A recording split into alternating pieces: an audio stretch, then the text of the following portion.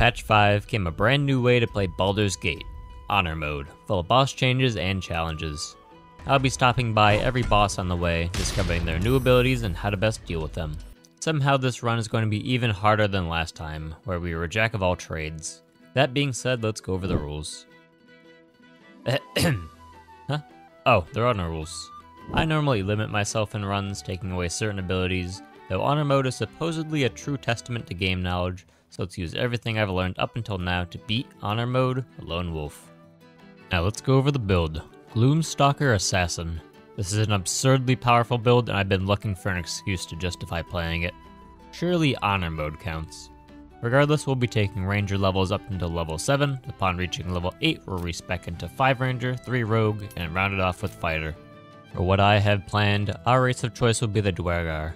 On top of their dark vision and resistances, their innate invisibility is broken to say the least. Will also be the Dark Urge, which allows us certain story decisions and gives character-specific loot. We'll be a beast tamer in order to summon a variety of useful summons with Find Familiar. Favorite enemy doesn't really matter too much, though I do like taking Bounty Hunter since it gives us a good passive. And here's our stats we'll be rocking with. Maxing dexterity, of course. Now, let's move. Being the Dark Urge is perfect lore-wise, since in this run, the ends justify the means. Meaning being a jerk lore-wise for XP is perfectly in character. And as always, our first target and encounter is Lae'zel, who wants to kill demons and get off this thing. We physically can't say no, so she tanks all the hits while I deal all the damage. Afterwards, it's time to remove her and her armor from the party. Lae'zel's armor is the best for this period in the game, giving 15 AC, plus dex, and so is her underwear. It fits me much more, I feel. Now all that's left to do is shove her in the pit. I'm too lazy to do the math, but these are all 58% chances, so do let me know how unlucky I am. Oh, for fuck. With Lae'zel dead, we meet another important ally, locked in a magical prison, Crab. Crab here will be our only ally for the discernible future, so let's put him to work. We have several forms of familiars we can cast, but Crab is unquestionably the best, as you can plainly see. We don't care about Zalk for this build, so we rush out of here to get to the real meat of the run. The helm's alien transponder. A quick crash land later, and we appear on the Sword Coast with a bad case of ceramorphosis. Our goal is to cure it, without dying a single time. Given our troubling backstory, it may complicate things. So far, our only saving grace is an artifact called the Astral Prism. It'll be following us against our will, but do note it for later. We pass by Lae'zel, who's doing some daily Githyanki yoga, and set my Crab to deal with the locals. While he does that, I'll stealthily be moving along. Something I often ignore is this portal, since it has a very large burden inside.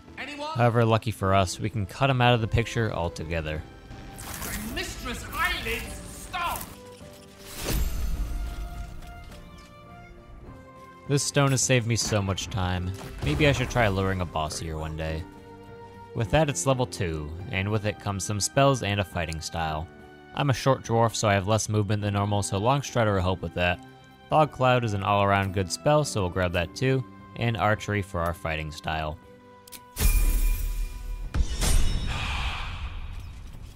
Our Crab is bravely fighting off these enemies. A conveniently placed Nautiloid tank will be the perfect relief. Oh, well, that was disappointing. Regrettably, our Crab falls, but his sacrifice will not be forgotten. Brains are kinda scary early on, but we leveled to level 2 just in case. So we spawn another Crab and move on to the first large combat. As usual, a good strategy to succeed here is to isolate the high ground and go from there. We do have the almighty Crab at our disposal, so we surely can't lose. Early on, it's mostly just hitting each other until one side runs out of HP, so let's get to level 3 as fast as we can. We outnumber them, have more healing, and are rallied, so not too much to say other than I'm glad Barth died. Barth has a hand crossbow on him, which are one-handed crossbows, meaning we can dual wield them. We'll be dual wielding hand crossbows for a good portion of the act since we don't have a real use for our bonus action currently. There are several in-character things to do before progressing. Exhibit A. And Exhibit B.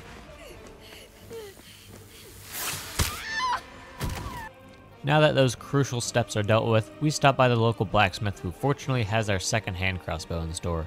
These things fire 2 shots at once, and they'll be even better if we can put poison on it and the like. I try out some more familiars, this time a giant spider, and I regret it immediately. Brab would have hit those. In the end though, the giant eagle statue helps the most. Being short has its downsides. First downside of tiny legs are tiny jumps. There's some boxes around, so we make a makeshift booster seat and get across fine. If everyone else minds up. We finish looting over here and move just outside to some absolute cultists. Some weird cult that keeps getting name dropped. You're a true soul. And something about true souls. We'll want to resonate with the parasite here for later. We'll need all the help we can get, and parasites are a huge boon in that regard. There's only like 3 in this entire first area, so it's important we get them all. Its experience could nourish you, strengthen you.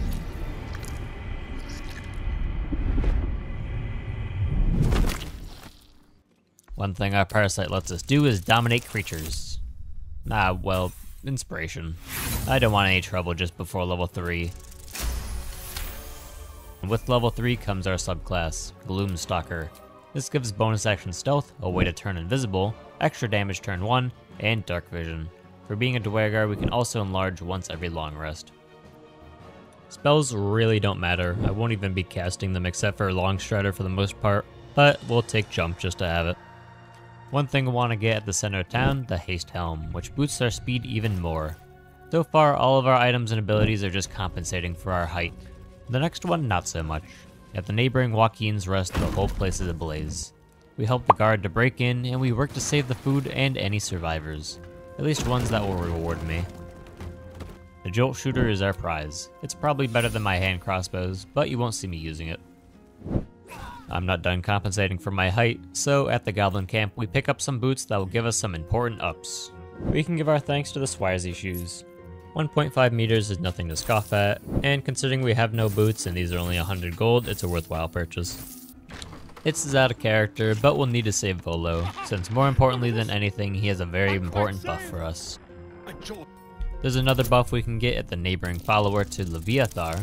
I make it easier by stripping into my gimp clothes to be an ardent apostle, but I roll 2 natural ones, so unfortunately we'll have to do without the buff this go around. But who needs buffs when you have barrels? We'll be saving these for later. They do big damage in a big area, so they'll be useful all game. I usually ban Barrelmancy, but no rules, sucka. I'm still too short to leave though. Go gadget booster seat. What I'm doing next is very stupid, so I'm sure to buy an invisibility potion just in case. We'll park 1 barrel right here for no reason at all, and light it up from a distance. Indiscreet. So, as predicted, everyone in the camp now hates me, and I think it's a good time to drink that invisibility potion we just got. After coming back, we can loot our prize, Crusher's Ring. If you thought I was compensating before, well, how about now? 3 extra meters of movement speed. It's such a decent ring to have, especially early where there's a lack of good ones. Now we have something like 15 meters of movement speed as a small creature, so pretty good I'd say. I don't know about you, but I love this cutscene. I find it so funny that renowned author Volothamp just says fuck it and shoves an ice pick in your eye socket. I agree. It's a feisty critter. Just a little further. Volo tears the pick from your brain with a violent jerk. Your eye plops down into the mud. Tret. It of course goes poorly, but he at least gives us an eye letting us see invisibility. It'll come in handy later this act. After surgery, all I want to do is lay down and some stupid pard shows up. I begrudgingly tell her she can stay, go to sleep, and she's dead. You open your eyes with a lurch, and you are not in your bed. You stand Well, above good a thing no one is body around to see which is that. Let's go talk to Best Girl and help her out with her job. Minthara is a devout follower of the Absolute and is tasked to find and kill the Goblin Camp. We'll help her out with her ambush, and get a head start on some druids nobody cares about. Nettie, or this bird. Nettie also has a parasite in the back, and at this point we can unleash our illithid potential. You can absorb its potential. There's a whole tree of useful abilities. I'll mostly be going for the passives, since we only have so many actions. The important ones I'll be getting are Ability Drain, Luck of the Far Realms, and Call the Weak, in no particular order. I do like guaranteed crits though, so I'll grab it first. Progressing on our journey, we're visited by the devil Raphael. I don't deal with devils, I'm sure he has interesting things to say, but I do know if you mash 4, you get free food. One last visit to the ruins outside the grove. I hear there's an old and ancient power deep in these walls. Candles. With a candle, we can dip our weapon in fire before our combat to add an extra G4 damage to our shots. We can also do the same with poisons, but this is the easiest and is renewable. We use this to kill our neighboring gnolls since their ears will be useful in a not far future, crafting potions of speed. Again. Now being this mobile, we can disengage if they get too close and shoot them with our bonus action, so we're never in true danger. Oftentimes, you'll see me escaping and reinitiating a combat, since this helps us play as safe as possible. We can often disengage for free because of our invisibility, so most large groups of enemies are trickled down. Gnolls are also protecting this chest, which we'll need for later. And as useful as the contents may be, we'll be returning it to the owner.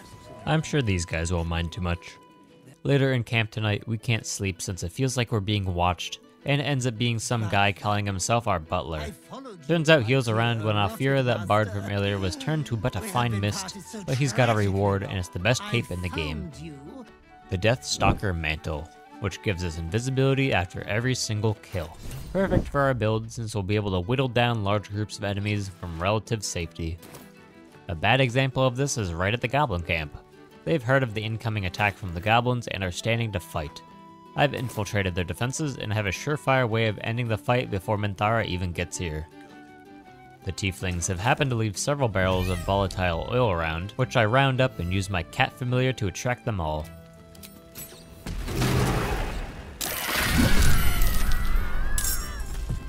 Curiosity gets the better of them and they're all burnt to ash, even with their fire resistance. We couldn't quite get everyone with that explosion, so one guy has to now face off against the entire assault force, which probably could have dealt with the tieflings on their own. I spare him from that reality. One thing you can do with your poisons is throw it on the ground in camp and dip your weapons into it. This poison will remain in your camp forever, so similarly we can dip prior to combats. Do know that if our camp ever changes, the poison won't come with us. Use the poison to great effect, killing Wrath in one round before you can even do anything meaningful. We killed Nettie earlier, so Kaga is the only real threat. Her Moonbeam does tons of damage to a group, and she can change the location of it every round if we let her, but our 2 shots are enough to break her concentration. We can keep diverting Kaga's attention away from the goblins, keeping them alive as much as possible to help tank and inevitably kill Kaga. As a reward for our transgressions, Minthara visits us at night for some hanky-panky. I unfortunately was never good with women. You draw her closer, with all the vim of a lover's first embrace. We get our tadpole at least. I'm deciding to grab Call the Weak next. With a new day comes some more shopping. This was patched out shortly after Honor Mode, but I was able to do it a couple times, so I thought I'd showcase it. We can use a container, a ribcage for instance, and sell it to a vendor. By placing the vendor's inventory inside it, we can buy it for 1 gold piece and remove the contents from inside, buying out a vendor's inventory for only 1 gold. I did this twice on Auntie to get a good number of Hill Giant strengths for later. Making our way to the next section, the Underdark, we get even more movement equipment, giving Misty Step for free. Solving a puzzle has me feeling so accomplished I level up to 4, giving us our first feat. We have an archery build, so we'll be taking Sharpshooter, which removes low ground debuffs and gives us a toggleable ability, allowing us to do 10 additional damage at the cost of 5 accuracy. Being a Dwergar, we'll want to go to our home, the Underdark, and get some valuable equipment from my brethren before any bosses. Thanks for watching this far. If you want to catch the next part of the series, you know what to do.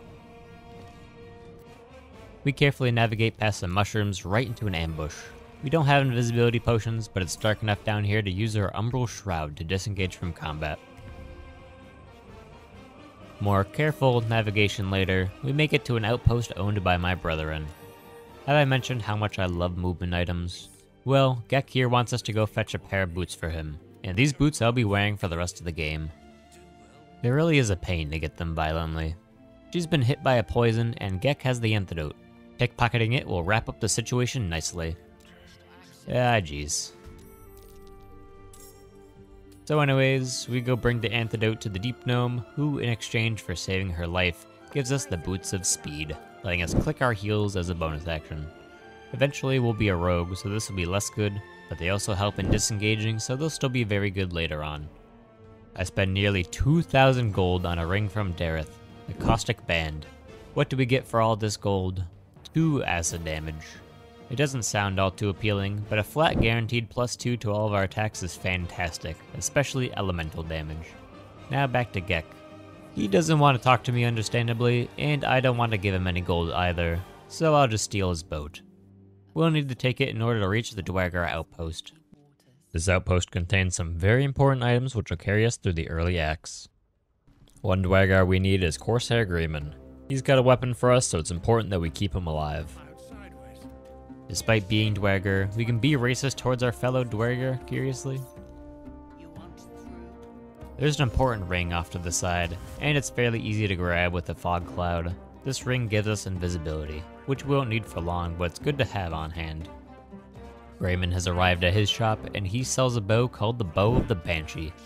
This bow inflicts Frighten, which is a broken mechanic, since enemies can't even take an action if afflicted, and a little bonus damage never hurt anyone. We have the chance to demonstrate it on our brethren. Notice how the Frightened one can't do a thing. And because it lasts 2 turns, we have a bonus to hit him next turn to re-inflict the debuff. It's about time we retired our hand crossbows, since we have several uses for our bonus actions now. These Dwargar were protecting a passageway leading to a long-forgotten temple, at the end of which lies a curious lava pit. This is the Adamantine Forge, where mithril is used to make some of the best armor in the game. We'll be making 2 pieces this run, the shield and the plate, since we're using Lae'zel's armor still at this point. Killing the guards nets us our final bit of XP to level 5, and we reach our power spike. With level 5 comes an extra attack to double our damage output, and cantrip invisibility, meaning we can cast it as many times as we want, though only once in combat. With this newfound power, we can make the final preparations for fighting bosses, and this little shack outside Joaquin's Rest has our best bow. I should have came here way earlier, but I was worried if I didn't have a source of invisibility, so I wanted to wait till level 5. We talk our way into the camp and learn that this is where the cargo from before was headed. Turns out the Zentarum, an underground merchant network, was tasked with its transport. Whatever's inside this thing must be good, since they give us a bunch of gold and access to our best bow, the Titan String Bow. This allows us to add our strength modifier to our damage, so if we drink a Hill Giant Strength Elixir, we'll be doing an extra 5 damage a hit. This is on top of our dexterity, so we also get an additional +3 damage to our hits. And I'll be planning to get my dexterity to 20 by the end for +5. Just one more thing to grab before we fight any bosses. We kill Gek for the Myconid leader to let us into this treasure vault. There's a headpiece in here called the Shadow of Memorazabarazan, which lets us go invisible, just in case. I think we're well enough prepared to fight Auntie. We failed to notice the path behind the fire, so we'll need to smack Auntie once so she can open it herself.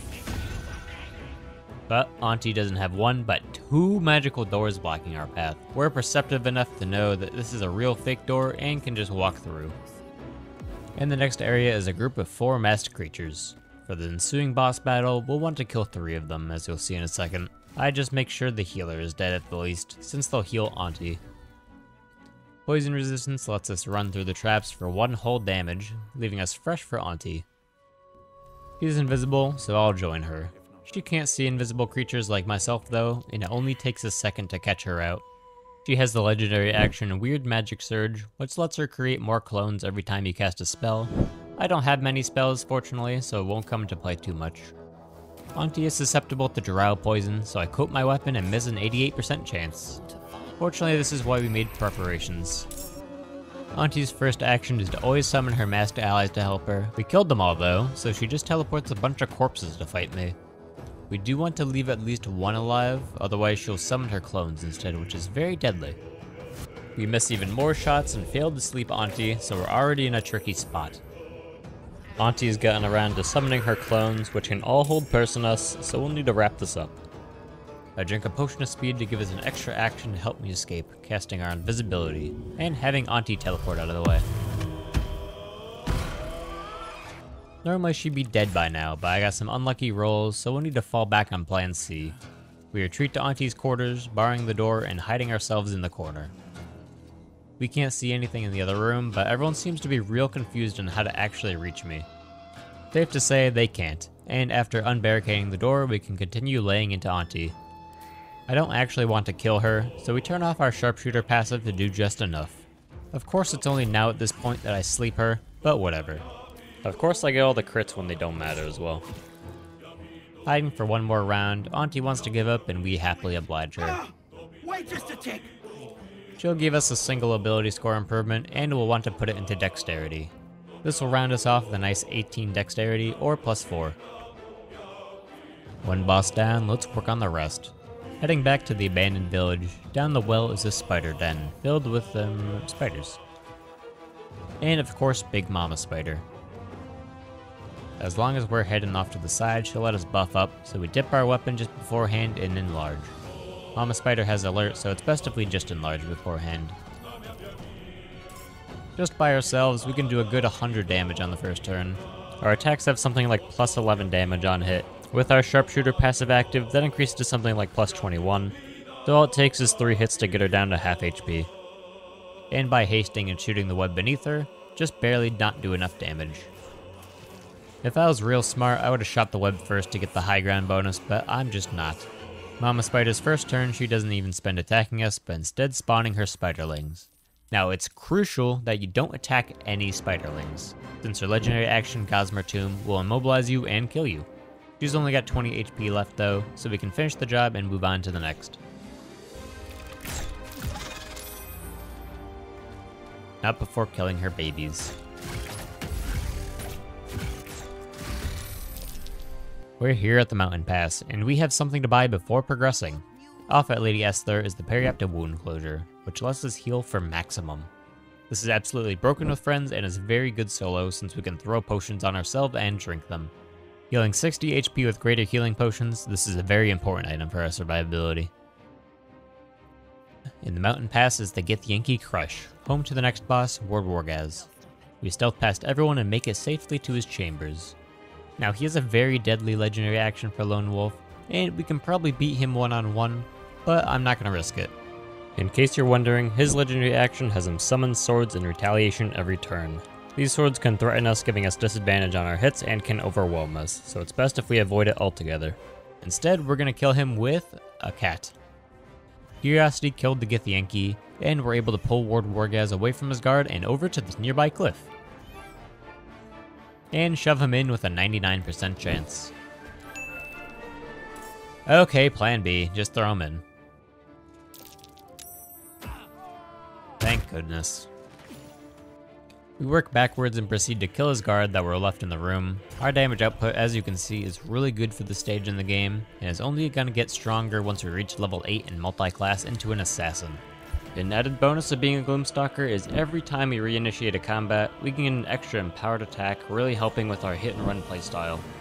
And it's only going to get stronger when we reach level 8 and multi-class into an assassin. After killing everyone, the Githyanki Queen Vlakath appears and wants us to travel into the Astral Prism to defeat blah blah blah. Spoilers, you don't get any XP for doing it. You do get XP for killing all the Githyanki. And I do mean all the Githyanki.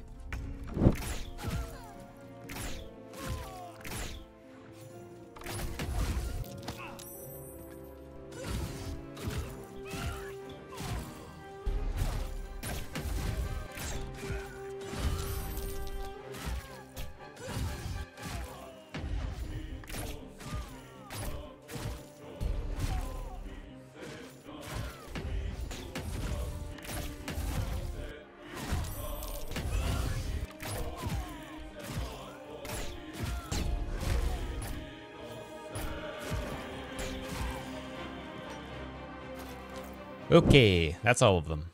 We get a bunch of XP from my troubles and 2 parasites which we use to get called weak, allowing us to execute low HP enemies. Ability Drain was a close second pick.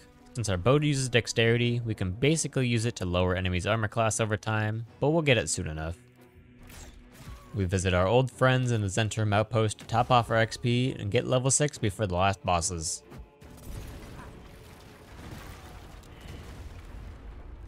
Damn, I should have probably grabbed those first. Whatever, we get enough. Level 6 doesn't give us much, but we'll grab the fire resistance considering where we're headed now. The Adamantine Forge. One more unused familiar shape to use is the bird, so let's try it out. We use our bird familiar to hit the lever and valve to unleash the defender of the forge, Grim. Usually there's a cutscene here showing our character paralyzed in fear, but we just so happen to be up top still, so Grim kinda just gets mad at the air.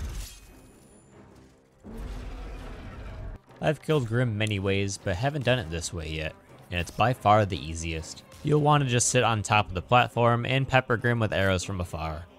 He's resistant to piercing, so it'll take a while, but he'll get it done. You'll also cool down after time, so be sure to shimmy yourself so that Grim walks back into the lava. He has a legendary action that does AoE damage, but I wouldn't worry about it. Just shoot him till he dies. It's the general strategy that tends to work. I'll spare you the compilation, but do know it was 57 arrows. We drink a Featherfall potion and jump down to claim our prize, the Adamantine Plate and Shield, both of which we'll be wearing for a fair portion of the game. Here's our current loadout and stats, but we're not quite done yet. Our last weapon before fighting the last boss is back at the Githyanki Crush in the Mountain Pass. There's a puzzle that requires 4 unique weapons to be placed on their pedestals, giving us the Dawnmaster Crest. Returning to the room with Wordwargaz, a secret passage exists on the left, and after using the Dawnmaster Crest on this platform, the Blood of Lathander is ours. This will be fantastic for Act 2, and you'll see why in a second. Now back to Grimforge, we free Nier from a cave with a smoke powder barrel and move to intercept. He has a legendary action giving him immunity from all physical damage and doing retaliatory damage instead. There's a very simple method to bypass this. Shoot him dead before he gets a shot. He'll use it after the second hit, assuming you surprised him, but keep in mind it only gives him protection against bludgeoning, slashing, and piercing. Nobody said anything about Radiant. Yep, the Blood of Lathander lets us shoot laser beams, letting us one round near before he even gets a turn. We finish up all the Dweger around the room, and, in doing so, free the deep gnomes that were held in captivity. They all return to the Myconid camp, where Thula, the one who gave us our boots of speed, is delighted. Despite all of the murdering we did, we managed to pull off a good deed. Let's just hope karma doesn't come back to bite me in Act 2.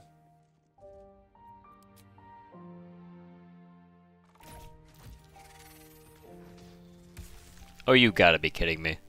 Oh, this run's dead. Say goodbye to it. That's all you're getting. What? I'm wearing metal? Oh, I'm wearing Lae'zel's metal. Well, here's the slow trickle, I guess. I can always just disengage, but it's annoying. Ugh.